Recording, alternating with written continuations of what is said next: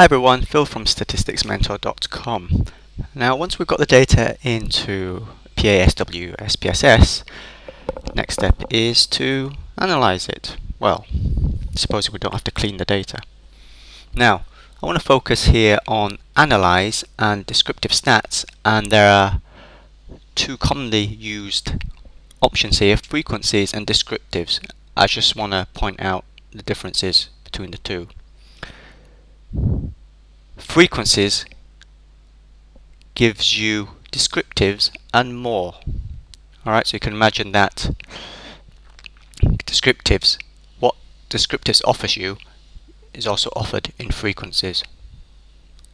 Let's start with descriptives first. Descriptives is only for quantitative variables. So if you've got some quantitative variables, it makes sense to click on this box. We'll look at the options it gives you.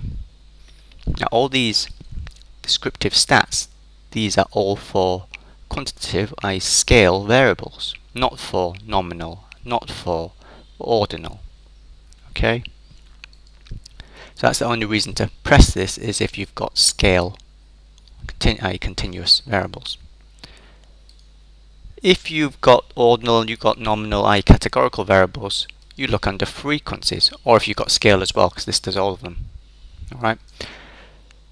Under statistics, you'll find that central tendency, mean, median, mode. So that caters for continuous as well as categorical. Down here, you've got the statistics, dispersion, the statistics for dispersion, which is for continuous as well as quantitative variables. We've got continuous as well as for qualitative variables. It is a hot place. I'm on holiday, so this is why I'm on the beach, I don't know, but here you are. So dispersion, I've got checkboxes for continuous as well as range here. Range, this you'd use this if it was for, if you had a qualitative variable. And then you've got percentile, so these make sense if you've got quantitative or even ordinal data.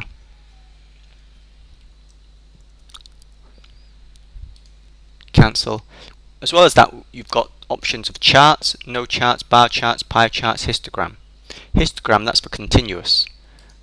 These pie charts is for continuous, for non-continuous, categorical. Bar charts is for categorical.